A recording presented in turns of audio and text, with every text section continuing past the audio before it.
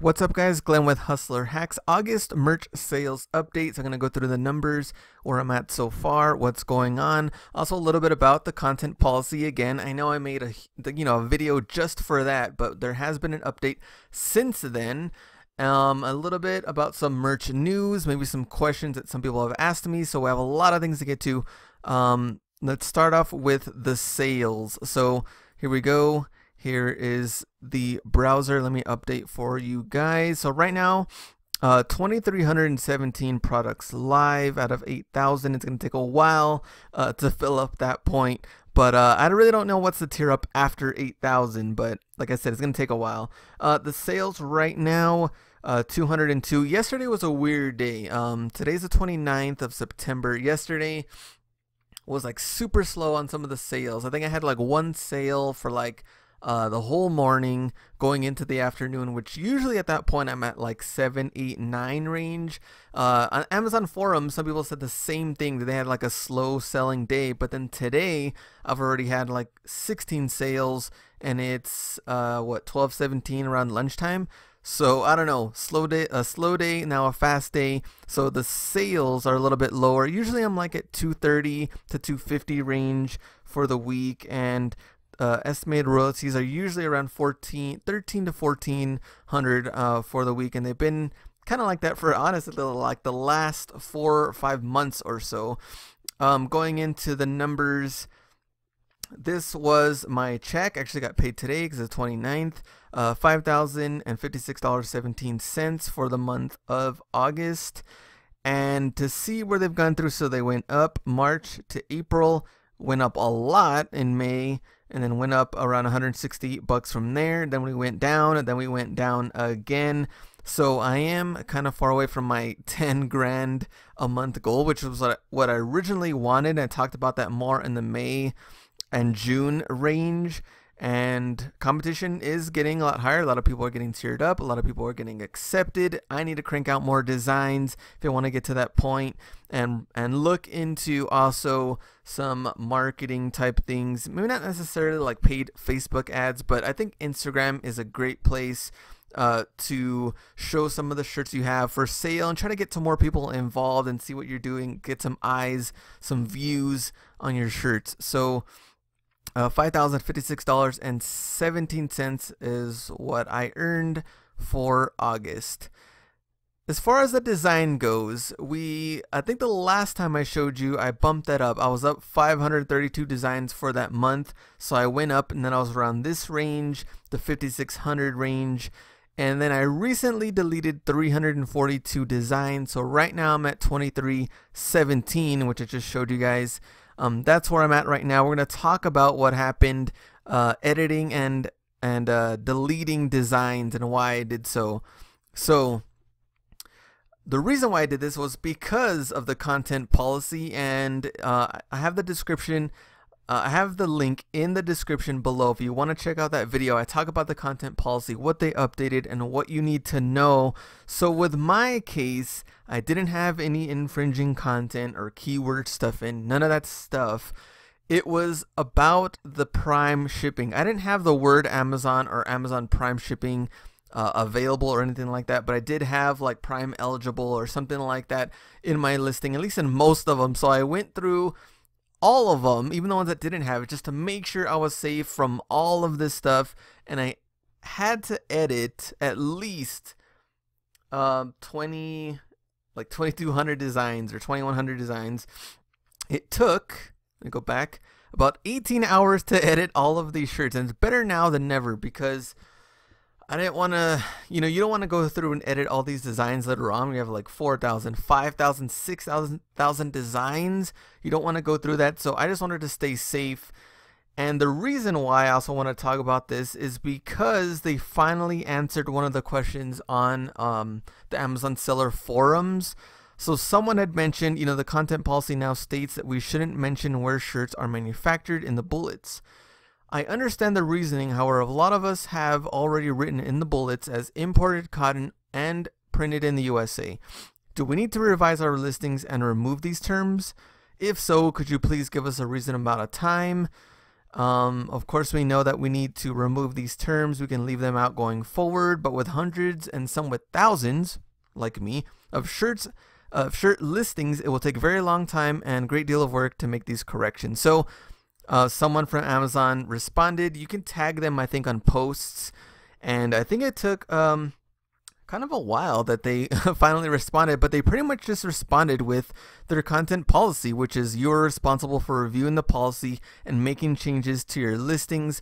All listings need to comply with our policies and the Merch by Amazon Services agreement. So they didn't tell you how long they're going to give you to make these changes or anything like that. They're just pretty much telling you this is a new policy. You have to make the changes. That's exactly what I did. I didn't want to leave any of this stuff up in the air. So I was like, you know what, let me make these changes now and make sure I'm safe. But also goes to show you that they could change any of this stuff at any time, and you have to make sure you're well aware of the content policies and make those changes. Maybe later on they will have an easier way to edit shirts. Not too sure, but it does take a while to edit a lot of the keywords or titles or some of that stuff. So it did take me, like I said, 18 hours to do that. So I did like 3 or 4 hours a day all last week. I didn't add any new shirts. I was all about just making sure my shirts were complying with their new policy, and I definitely recommend for you guys to go through your shirts. If you just double check to make sure you don't have any one of these like references to any of this stuff. You want to stay safe. Make sure your account is 100% and not risking anything. So now going into the numbers, so far January through August, this is just this year alone, I have profited over $32,000. And I guess the only thing that's different, I guess, for me and some other people is that I haven't invested any money because I have been doing the designs myself and spending the time, only time and not money, into this. So I have profited over $32,000, and there's a lot of things on this slide, a lot of things I want to go through, but hopefully it can be a little bit motivational. And I put this on here because here I am, my name, the year 2011, the state of Texas, and where I worked. There was my title, and there was my compensation for the year. This is before taxes, by the way. I was making less than $30,000 in 2011 after I got my degree, and I was doing that for I worked there for about a good 6 years, but I think with this compensation I got a little raises here and there for about a good 3 years or so. So it wasn't really until 2013 range, 2014 range where I started making more money. But just to show you guys, it's just a huge deal for me to make the 32,000 range, because that beat my compensation when I worked full time in 2011. So if there's any motivation you need, here it is, because I was there struggling with the loans and you know, working for the one check a month, and it was less than this because, like I said, this was before taxes. So there you go. Just wanted to show you guys that I beat my compensation for 2011. My goal now is to get $50,000 this year in profit, not in sales, actual profit. And what I need to do is September, it should be that payout should be around this range. They've been pretty consistent for the last 3 or 4 months around that same $5,000 range. So that's what I'm kind of looking at. But the next 3 months, October, November, December, I need to get over $4,300 in order to make my $50,000 profit for the year. And I am getting married next month, so you know, I don't know how many shirts I'm going to be adding in. I am going on a honeymoon, so that's going to also take place, where I'm probably not going to do anything for a good week. And then, of course, Christmas, all that stuff in December. So everything's happening all at once the next 3 months, but I really need to make sure my numbers are up and that I could reach that goal. So it'd be pretty awesome if I get to that point. But one of the things I wanted to show you guys, sorry, this thing's crazy. Where am I? Let me go up a little bit. Is 5 tips to win on merch. Let me get this out of the way a little bit. So what I want to talk about is, I've had a lot of questions on what do I need to know in order to do well. And this is, content policy, all that stuff changes, keywords and everything like that. But I can tell you, as long as you do these 5 things, you will do well. Number 1, your idea or niche. What are you going for? Is there some traffic or popularity in that idea or niche? Or maybe it's something funny. Maybe you're targeting certain things like sports or music or something. Just depends what the niche is. Make sure it's a good idea, a good niche. If it's a clever idea, you're trying to go for something funny, I don't know, hopefully it's something that someone is into and they also think it's funny and something they want to buy. The design, is it simple, bold, clean design that someone would want? Is it overcrowded with stuff? You don't really know what it means. Is it hard to see on different t-shirts when they print it? Design is a huge part of this. Keywords and title. Do you only have like a couple of keywords like sports shirt, fishing shirt? Or do you have just different keywords that maybe people would be into? So, when you're talking about fishing, I don't know, bass, boating, water, different things. I don't know, because I'm not really a huge fishing guy, but just different things to add on to the keywords and the title. And of course, we learned a little bit more about the keywords and what we can and cannot do. So staying away from those things and make sure it's still optimized to bring in some sales. The price, is it too high? Is it too low? I noticed that some of them are like $10.99, $11.99. Sometimes people are thinking, well, if it's kind of too low, maybe it's cheaply made. Maybe it's maybe the design is a copycat of somebody else's. If it's priced too high, maybe people won't want to buy it. Price matters on there. Like they said in the webinar, the average price is around $18.99, $19.99. That seems to be the average right now. It's something to probably kind of go with. And number 5, traffic.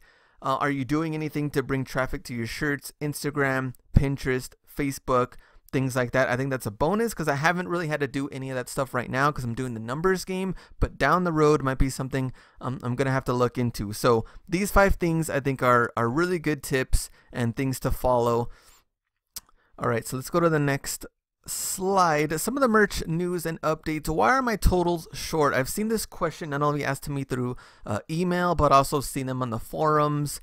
And so this is straight from Amazon. When a sale is recognized, Amazon does not recognize a sale until the item is shipped to the end customer. So even though your your shirt sold, you're not going to instantly get that money. You have to wait until they actually ship out. So you may not see that total onto your next check for the following month. So just in case it is a little bit shorter, you might see or might notice maybe $50, $80, $100 short or something than maybe what you expected, and that's really the reason why. So not until the item is shipped. The next one, lots of hyphens. I've noticed a lot of new shirts that have gone through the policy with these hyphens in there. So Miami Dolphins or Beyonce.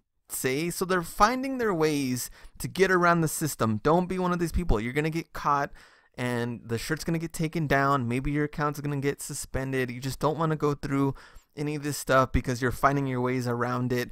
One of them is one of the top rated or selling shirts right now, Ghost Movie shirt. So this is like a Ghostbuster. The shirt has a Ghostbusters logo on the shirt, and I think it's like $13 or $15. It's not priced super high, but they do have Ghost Movie shirt, even though in their bullet points they had like Stay Puft Marshmallow Man and some other keywords that are copyrighted or trademarked, but their main title does not have Ghostbusters in it. It's just the actual design. So that one found its way around the system, and some people might be able to do that, but I definitely don't recommend doing something like that. You're going to get caught. You're going to get in trouble. And so will these people too. Right now, they haven't been caught, but down the road, it will happen. Who knows what's going to happen with like termination or getting those shirts off or anything like that. But it's a growing platform. These things will happen right now. Things are kind of crazy because people are still getting away with this stuff, but it will get taken down. Trust me. All right. So last but not least, I wanted to talk to you guys about the Merch Minds podcast. So me and Yang, we have started this podcast. We're going to talk about merch. It's going to happen right now every 2 weeks or so.